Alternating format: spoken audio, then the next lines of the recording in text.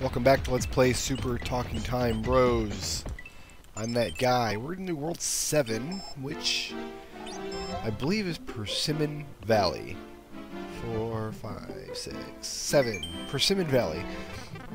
Percy, the evil yellow creature that Mara has been antagonizing Mara the entire game, is of course a persimmon. The first level is Sunset Silhouettes. Another level by L. And it is one of the most graphically impressive levels in the game. This is just, the whole level looks like this. It's very, very cool how he replaced all the sprites to look like shadows. Of course, you also can't see what your question mark blocks are. You can't see things like holes in the bottom of the screen sometimes. So the level kind of works and kind of doesn't in places, which is characteristic of a lot of L's levels in the game, honestly. And I hate those flytrap things. Volcano lotuses, I believe they're called. Okay, we're good. So it's a really good idea for a level, but it's needlessly frustrating in places where you say can't see where you're going or what you're doing because everything is just black. So I think he could have stood to make the level like just a tiny bit easier, but I don't know. This is a level that I didn't get to until, dang it, I did not want to take a hit right there. Because usually when I take a hit, it's because I've decided to do so, for whatever reason. But still, very cool looking level, and what? I don't know where I was going with that. I had a train of thought, but I lost it. Oh, bullet bills. That's exactly what this level needed, was some bullet bills. Let's try to stay up on the high road here. Oh, I missed the high... Okay, this was the part that's irritating, because now you're... Yeah, now you're getting hidden by items in the foreground and in the background, and it's easy to lose your place in the world, and I just ran into a bullet bill. Oh, it's not going to fire as long as I'm standing on it. And this part was just lovely. And then you've got this part here, and yeah, this part didn't need to exist. It's like you're taking the... I didn't even realize that I fell there. Yeah, kind of taking the idea a little too far at this point. Or maybe not, because, you know, I got through the level just fine, so maybe it's not too far. You have no idea what this sign says, because it's completely black. And so is the end of the level. It's completely black. Very nice. But there's a secret star in there, so let's find it. Where was it? I don't even remember now where the secret star was. I'll just try going down all the pipes. When in doubt, try all the pipes. I wonder why he didn't reskin the fire flowers. The mushrooms got reskinned. The fire flowers did not.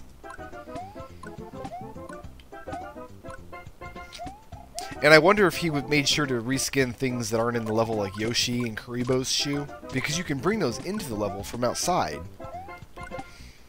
I just don't know if he had the foresight to take care of it.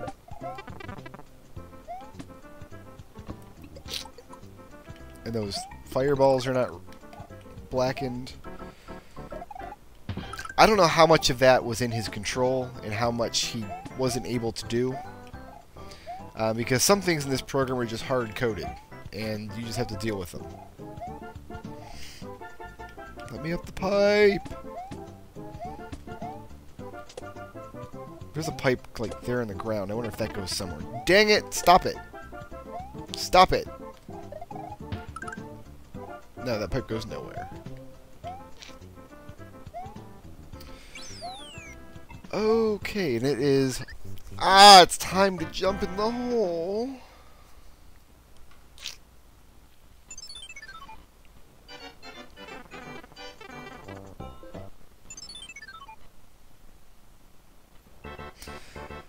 I'm starting to regret recording my Let's Play on a day when I had the sniffles.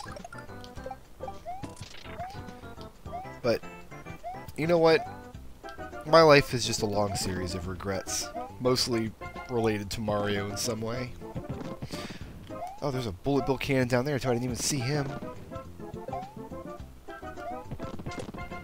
Ah.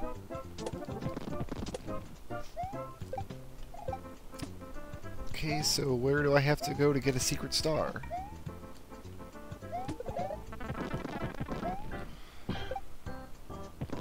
I don't know. I'll find it, though. Because I'm awesome like that. Haha, you thought you were going to shoot me, but you could not. Because Mario's rad.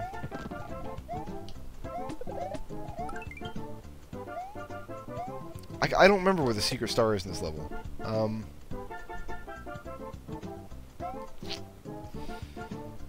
There's no up. The screen does not scroll up anywhere. It must just be in a pipe that I missed somewhere. Let's fly over all this mess. I'm like trying to scan the bottom of the level for something that looks pipe-shaped.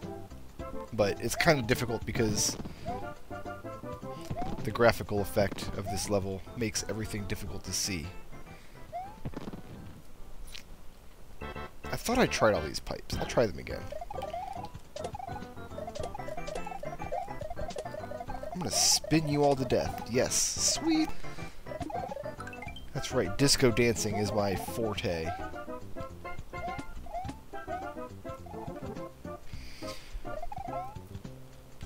Oh, I tried to dodge the fireball and got piranha planted instead.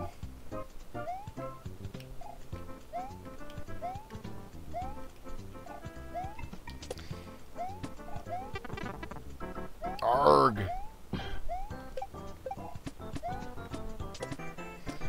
Yeah, I don't know. Oh, right there. Oh, that's right. It's an underwater section. This level sucked. Okay, we're gonna do the best we can with it, though. And this part is especially bad because if you... as you swim to the bottom of the screen, Mario starts to disappear as the gradient gets darker down there. Oh, it was a pain. Okay, I remember. Because I got the secret star first. I went down in the water section first before I played the rest of the level, so... this might take me a few tries, in all actuality. Trying to lure the blooper down here, but he keeps banging into that fish.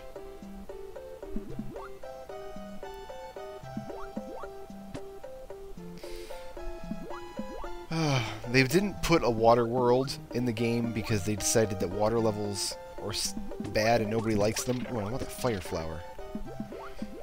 But then people kept making water levels anyway. It's like they did not take the hints. Damn it! Oh, FML.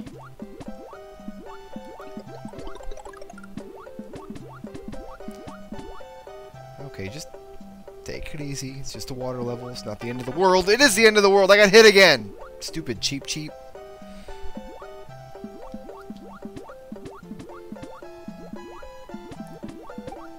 Oh, and then this frickin' guy, because there's no easy way past this particular blooper. You just have to hope he doesn't destroy you with his insane blooperness. Okay, I got past him. And then, just for good measure, Gelectros. Gelectros are easy enough to navigate as long as you are careful, but the ones on the bottom of the screen are invisible when they're not flashing. Which makes things very tricky indeed. And here's my zigzag. And there's my star. Whew! Thank Godness. That is over. So very cool idea for a level. I just feel maybe he extended it a little beyond the point where it was necessary. It's like we could have got that point across without all the bloopers and things. Nightlife by Donny. And we have Castlevania music. I don't know why.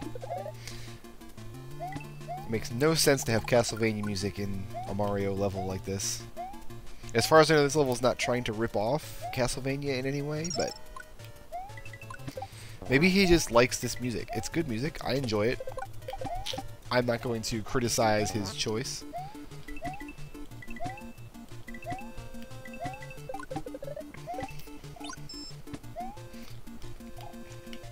Alright, it's like the Ladybug Express over here. I dig it.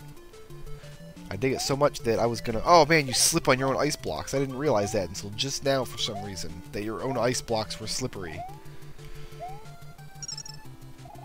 Yeah, I can jump that pit. Leap of faith! Actually, it wasn't that much a leap of faith because I knew it was on the other side. I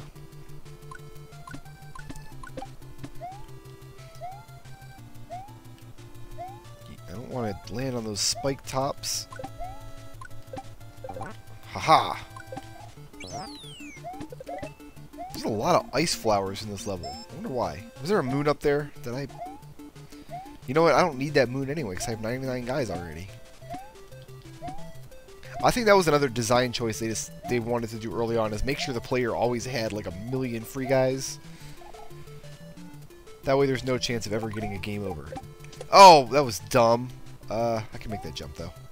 No, I can't! Ah! Life sucks!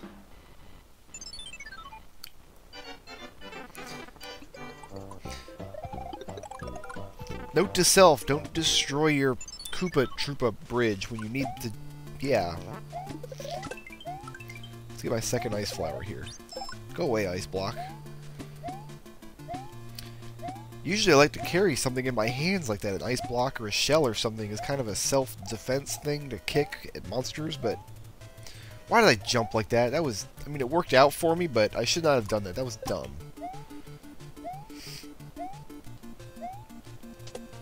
And we're almost to the end of the level, I believe. It's a Toad Rave! Alright, yeah. Groove! This is my jam! Boom, boom, boom! Oh, okay, there's a Castlevania reference. I get it. And all these toads say really irritating things. We've been crushing up these stars and snorting them all night. Stars are drugs, that's why Mario collects them.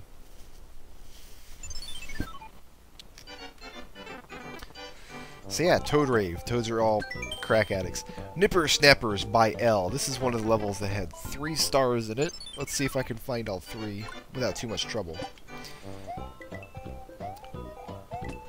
This was a particularly irritating level, I recall.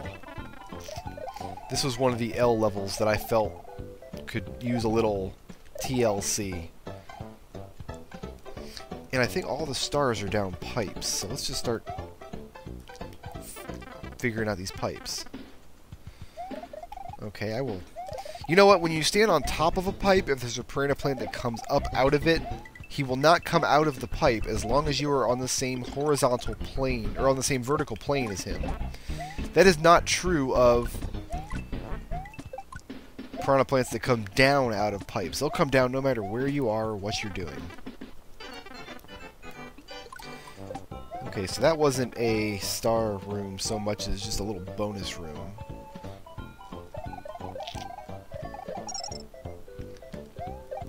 And nothing down that pipe. What about this pipe here? Haha!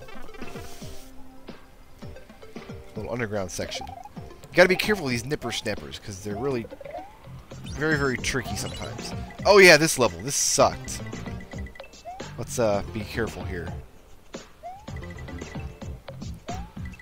Oh crap, no, no, platform, come back! Oh, I missed it.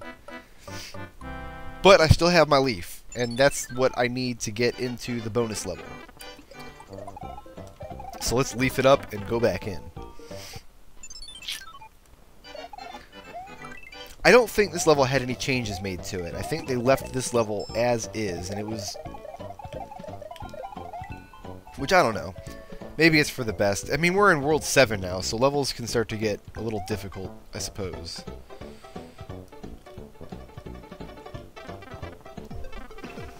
Let's go ahead and this time I'll be more careful on this platform. Alright, here we go.